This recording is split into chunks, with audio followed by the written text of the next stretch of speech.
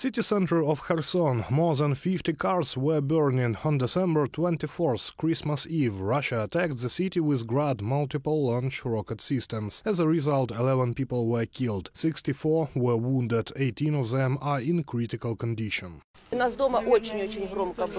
It was very loud in our house. Then I got a call that it turns out Silpo was hit, and then they showed me these videos. It's horrible. How is it possible? It is real terrorism.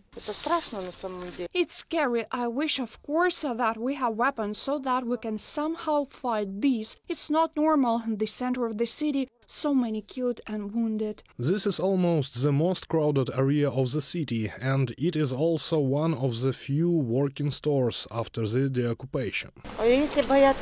If we are afraid, then we will sit hungry, because the orcs are constantly firing. They're idiots, I tell you. How often are such arrivals in the city? Of course, daily. We don't know where it will hit. On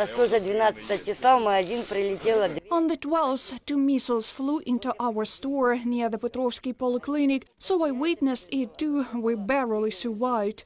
The shelling of the city has not stopped for more than a month. Explosions are heard here literally every half an hour. Not a day passes without a number of killed and wounded. December 24th was a truly mourning day. It was the most massive attack by Russian troops since the beginning of a full-scale war. My children were at the market at that moment. They came under fire. They came to help get out the wounded. They managed to hide in a split second, and then they were taking out the wounded, helping and taking the killed out.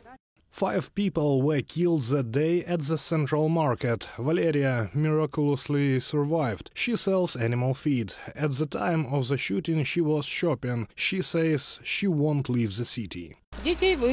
I took the children away. They're in Zaporizhia in a rented apartment. Well, I have to provide a living for them, right? I must. So far I have no nerves. We'll see how long they'll last. Now the gas pipeline caught fire here. Firefighters were called, and that's it. It's scary, it's dangerous, and there is no way out.